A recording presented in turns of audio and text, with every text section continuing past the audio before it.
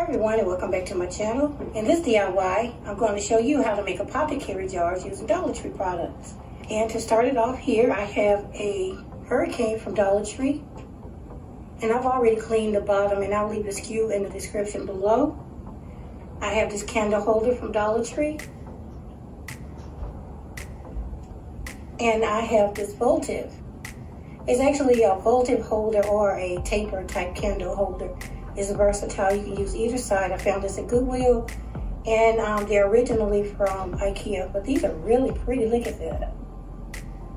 Okay, so to get started, we're just going to glue the VOTIVE holder on top of the candle holder. And it's kind of weird the way it sits, so I'm going to put some glue right around the edge and then right inside the lip. So now you want to just place this right on top. It's kind of tricky, but you want your candle holder to be level. Have a small leveler. You can find these at Dollar Tree as well.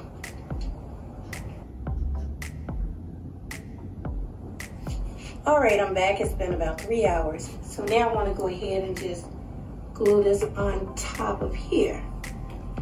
Again, I'll be using my Gorilla Glue. So I'll just simply put some glue right on top.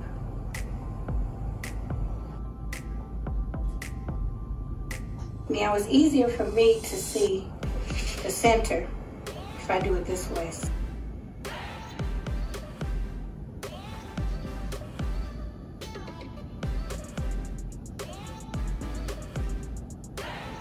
Okay, now I'll flip it back over.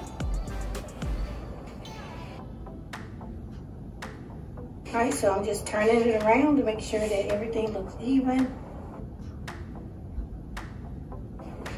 Okay. Okay everyone, I'm back and this is what it looks like glued on to the base. So now I want to go ahead and work on the top. And I found this at Dollar Tree as well. I'll leave the SKU in the description below. Now this top doesn't completely fit on here. It's close, as you can see, but I want it to be a little more snug. So I'm going to take this knife, Dollar Tree as well, and as you can see there's a thread inside. I'm going to cut some threads out.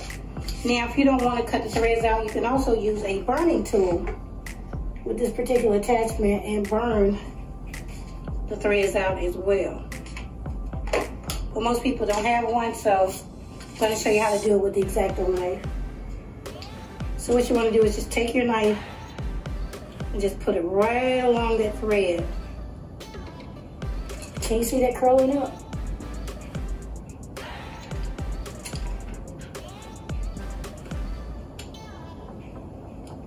And just cut the thread out. Be careful, because you don't want to cut yourself.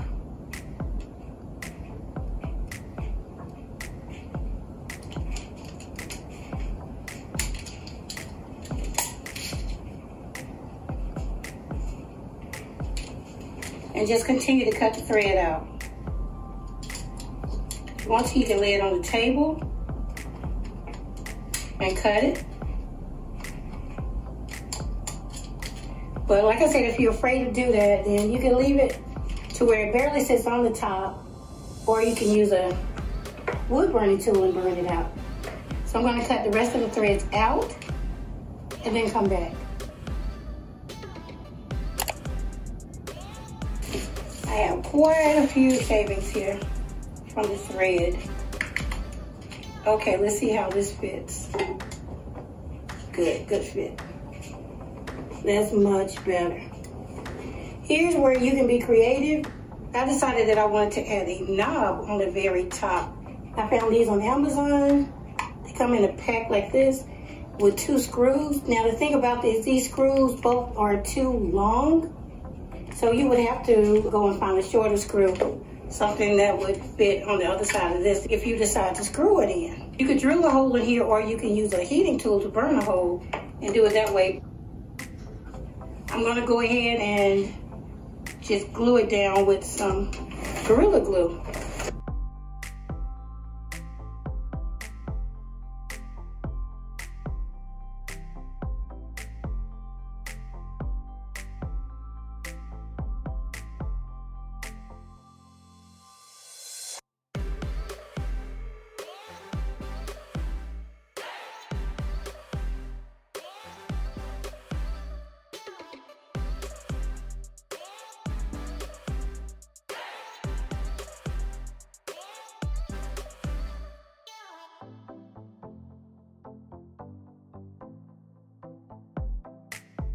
Now, I like it without the bling. Honestly, I love the black and the glass.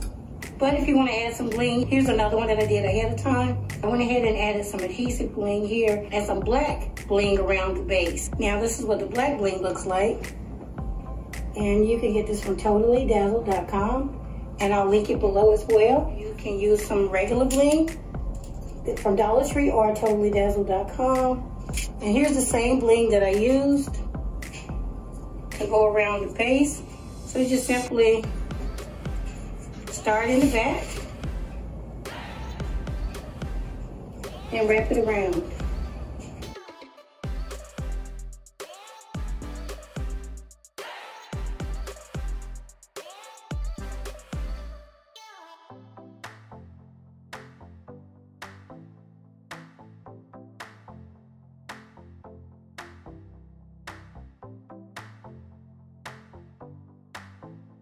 The adhesive on this bling is really strong, so there was no need to add any additional glue.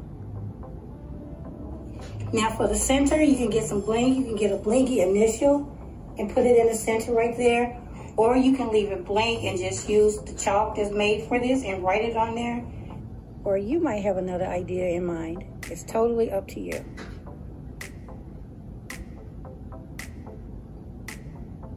Okay, off camera, I went ahead and added 3 rows of bling right at the bottom of the glass. And as you can see, that really evens it out. I really love it this way. I forgot to remove the tape from the other lid, so I'll go ahead and do that now. I think the knob really accentuates the cap really well. Okay, here's what the cap looks like in place. And I figured I'd go ahead and add some bling to it as well. So I'm going to use 4 rows of bling and bling around the bottom of the cap.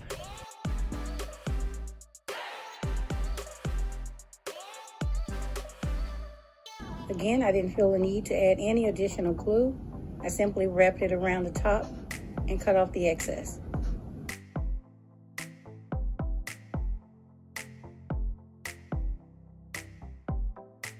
And just like that, it's done. If you want to, you can add more bling to it. You can wrap the whole entire outside of the lid in bling if you want. It's totally up to you.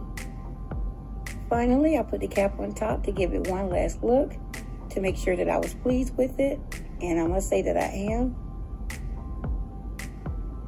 So now I'll go ahead and put these on display. Come back and let you see what they look like.